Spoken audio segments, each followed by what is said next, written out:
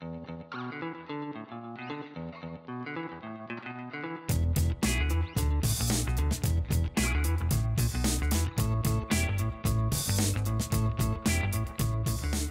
name is Myron Scafe, and I started in the Mission Township Police Department in April 14, 1954. And our boundaries were 47th Street on the north, 111th Street on the south, State Line, and Antioch. And out of that, you would carve the city of Mission and Prairie Village and Fairway and Overland Park, because they had all been organized. I never thought growing up that I wanted to be a police officer. I went to work for the Wyandotte County Sheriff's Office. I liked working with people. I did not like the politics of the Sheriff's Office. I left the Sheriff's Office and went to work for the Santa Fe Railroad.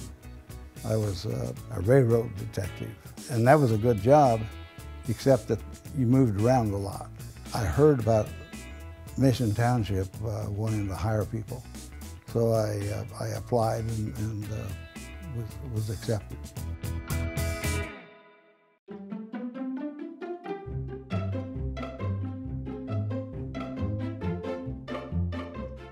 As the area was developing, there were sections of the township that were being developed, and the streets were being built, homes were being constructed, and then Prairie Village would annex, or Mission would annex it.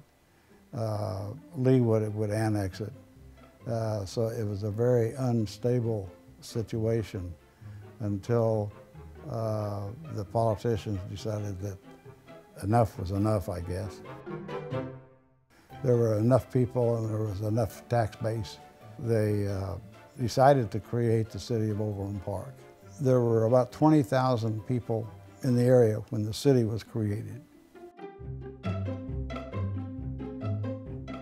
We had a nightstick, a baton, we had a shotgun, and then you had your sidearm. The sidearm was a .38. A lot different than what it is today. And the environment of the community was a lot different than what you have today. The job, I believe, was a lot safer and much easier than what the police officers have today. We had 3 cars. They were Pontiacs. We had a siren that fit on the fender of the car. They were pretty heavy and they were bolted to the fender. They would eventually shake loose and cause problems. And they were mechanical sirens. They weren't the electrical sirens that you have today. If you took that car down to a farm where there were cattle, and if you hit the siren, just barely touch the siren and get it to going, it would attract the cattle. and the cattle would, I guess they thought that was a mating call, but it was funny to watch the cattle when you do that.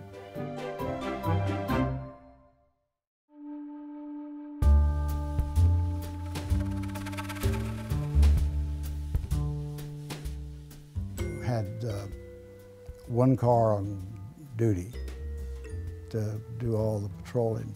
Some days you were very busy, other days not so much. Eventually the department grew and there were more officers hired and a 2nd car was put on. Following that, of course, there were 3rd districts and 4th districts, and as population grew and it was necessary to employ more officers. Ben Castile was there for a year. Following his tenure as the chief, John Kenyon, who had come to work, was promoted to the job of chief. Then in 1963, I was sent to the Southern Police Institute and returned, was promoted to captain, eventually assistant chief. I eventually was selected as the chief, and that was in 1971. Well, I served until I retired in 1995. 24 years I was the chief.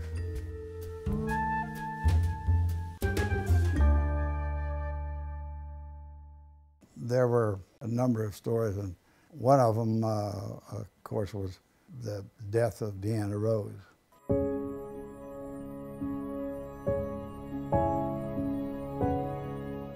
The only police officer that was killed while I was there. It was a very difficult time. She was very talented and had great potential. So because of that, it was just not only her death, but it was a great loss because there were going to be opportunities for her to grow, and that was taken away. Very difficult times. But there were other times that were very difficult. One was the bank robbery by Henry Floyd Brown.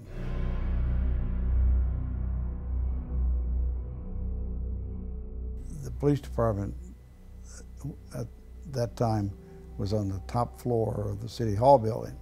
I was in the office unpacking boxes, putting stuff away in the desk and all, and there was an explosion, and I actually thought it was a sonic boom.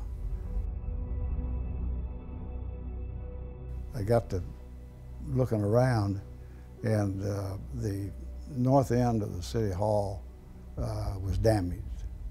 And I went downstairs, and the north end on the lower level had been blown away.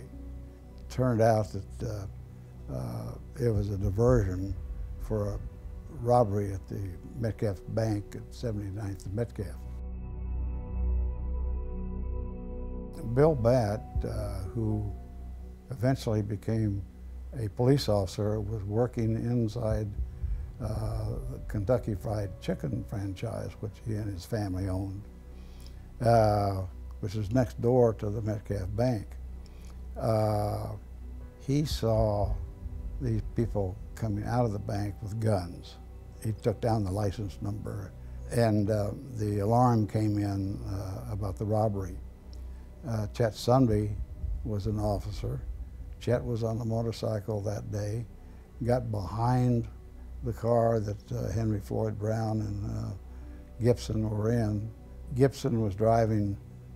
Brown had a rifle inside the car, fired out the back window of that automobile and struck Chet Sunby and knocked him down.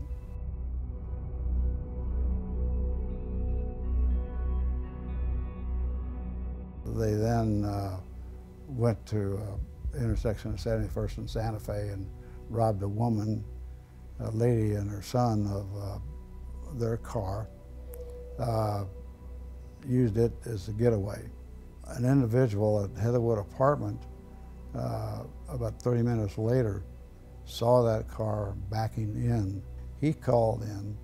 We cornered Henry Floyd Brown and Gibson in an apartment and had a gunfight, and Brown was shot.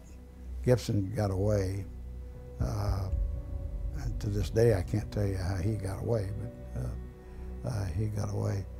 But in the gunfight that ensued, Sergeant Eldon Miller of the Highway Patrol was shot and killed.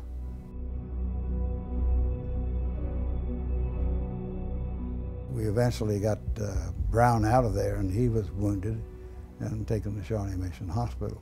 He was a part of the Minutemen organization. The Minutemen organization was concerned about communism taking over the country.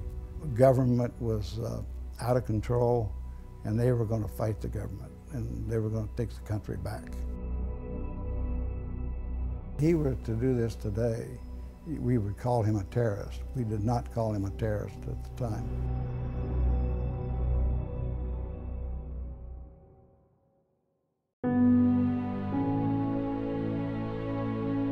Through the years, developed a reputation in the law enforcement community throughout the country as being very progressive. I think we were the first department in Johnson County to employ African American.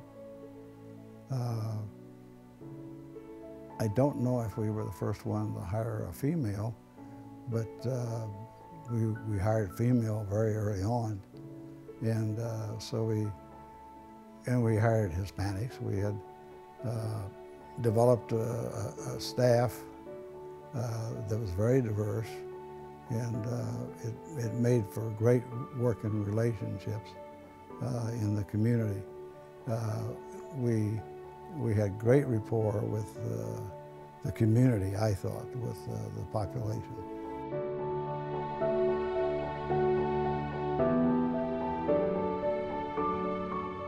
We had a good working relationship with the fire department.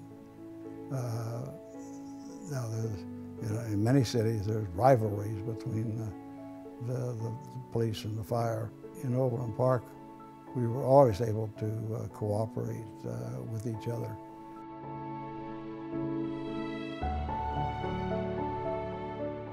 They thought I was tough, but they knew what the rules were. They knew what they could do, and they knew what they could not do.